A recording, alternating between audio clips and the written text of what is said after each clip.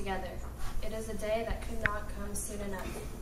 It is a time for all of us to honor these two great people we all love dearly. Their love is strong and youthful. It took years for them to find one another, but now that they have, their love will never be broken. The moment they first met seemed too good to be true.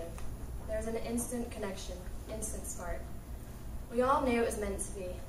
The similarities between the two were shocking. Their love for a good time, family, and science fiction made them the perfect match. Today's the day the chapter of engagement ends, and a new chapter filled with love, new family, and a new best friend begins. They begin a journey today, hand in hand, with the support of their families behind them. Now all that is left to do and say is thank you to God for bringing these two together to say, I do. Let us pray. O Lord, may the words of my mouth, may the thoughts and meditations of all of our hearts be pleasing in your sight. O God, our strength and our Redeemer. Amen. 3 weeks after her wedding day, Joanna called her minister in hysterics. "Pastor," she cried, "John and I had our first fight. It was horrible. What am I going to do?" "Calm down, Joanna," her pastor answered, smiling, shaking his head on the other end of the phone, leaning back in his chair. "This isn't nearly as bad as you think. Every marriage has to have its first fight. It's normal." Yes, I know, Joanna said impatiently. "But what am I going to do with the body?" Now today, we are gathering to watch something courageous and beautiful. Two people coming together to give themselves to one another in marriage and begin this new thing. Marriage is a beautiful thing, but like all relationships, it's hard because there are other people involved. Everyone knows that if we want marriage, if we want family to work the way God intends, we got to have love. That's got to be foundational. Love is the key to marriage. But not exactly the kind of love that we often listen to songs about or see in the romantic movies, a continuous and never-ending feeling of being in love, of being on that high moment where time just seems to stand still. We don't live our whole lives in those frozen moments. Eventually, we all come down from that high, and we come down to the reality of dirty laundry on the floor, of dirty dishes in the sink, of wondering whose job it was to go get the groceries, and looking through bills and medical bills and tax papers together. And sometimes it's the reality of cleaning up after a sick spouse and living day in and day out with somebody who has very real faults, just like they have very real graces. It's down in the day-to-day of real life, lived with a spouse with real flaws, that we can actually learn something about what the Bible means when it talks about love in the fullest sense. Of course, the Bible has a lot to say on the subject of love. For instance, in 1 John chapter 4, a profound summary of the good news, the gospel, and give a deep insight into the heart of God, we hear these words: "This is how God showed his love among us. He sent his one and only Son into the world that we might live through him. This is love, not that we loved God, but that he loved us and sent his Son as an atoning sacrifice for our sins. Dear friends, since God so loved us, we also ought to love one another." If we want to know what it means for God to love us, we need to look at the cross of Jesus. God's love is not simply a warm fuzzy he feels when he looks down upon us, but it's a concrete action that he has taken, giving his Son for the life of the world, to live among us, to suffer on the cross, to die, and to rise again, to offer new life to those who trust him. God did this as a great act of love. That's what love means in the Bible. That's where we look to see it. When John talks about this kind of love we see in God, he says, "Dear friends, since God so loved us," in this concrete action, we also ought to love one another. That's the kind of love that can sustain a marriage. It's the kind of love that doesn't just seek what I want, what we want, what's comfortable for us, but looks out for what's best for the other, what's good for the other. The passage of Scripture that Monique and Andrew picked for us today is Ruth chapter 1, 16 through 18. And you may not be familiar with the book of Ruth. It's a short little story in the Old Testament. It's a story really of a woman named Naomi. And she has a wonderful family, a loving husband and 2 great sons, and they're both married to wonderful women. And she's got this great family life, and she is one of the Israelites, one of God's people. She's from Bethlehem. But then tragedy begins to strike their family. Her husband dies and both of her sons die.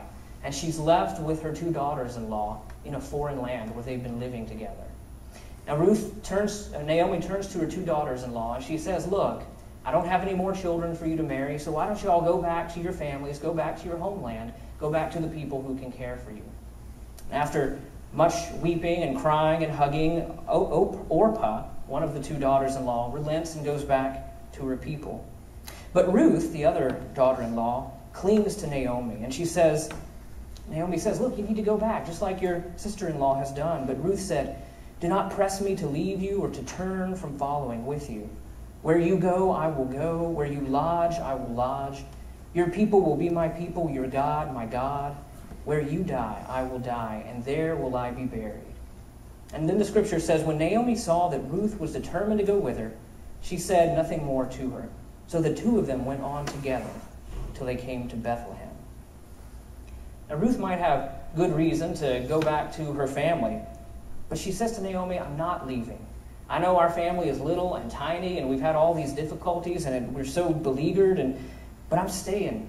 I'm sticking it out. That's what family means to me. I'm committed to this family. If you go home and read the whole story, you'll find that Ruth, because she stays with Naomi, actually marries another kinsman of theirs and goes on to be the great-grandmother of one of the Bible's great heroes. It all kind of works out the way it needs to. But commitment, that is what Ruth is known for. That's what these words are all about. I will be by your side. I will stick it out with you through the ups, through the downs, come what may. In the example of Ruth, we see again what the Bible means when it talks about love. It's that commitment to be together, to stay day in, day out. And whenever we do that, whenever that happens in relationship, we can look at those relationships and see a little glimpse of the kind of love that God has given us in his Son, the God who's committed to sticking it out for us. Marriage is, after all, God's idea. He created it as a union between a man and a woman when he joined them together for the first time. And it's a wonderful gift that God has given us. And ultimately, like all of God's gifts, marriage is intended for our good and for our growth. Despite the message we might get from some movies and songs, marriage does not exist first and foremost to make us feel happy all the time or ultimately fulfilled. Lots of people get into marriages expecting that, and then they become disappointed or even give up when it doesn't work out that way. But God has given us marriage as a gift to help us learn how to give and how to receive the kind of love that we see in Jesus Christ. God has given us marriage to help us become grown up spiritually. That's what it's for. Marriage gives us an opportunity to learn and to practice every day that self-giving, that cross-shaped love that we see in Jesus. Now that's the great challenge and the great adventure of marriage, learning how to love, learning how to commit like he's shown us.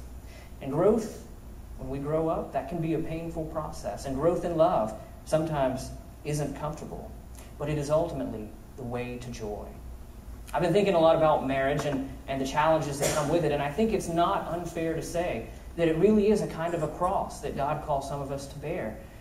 And as we carry these commitments, as we live into them, we can become transformed into the image of Jesus. And as we follow him, we find that walking the way of the cross is actually the way of joy and the way of life. May God grant both of you the strength to bear these commitments that you make today, that you can grow in that self-giving, cross-shaped love, that commitment, as we see in Ruth, as we see in Christ. Amen.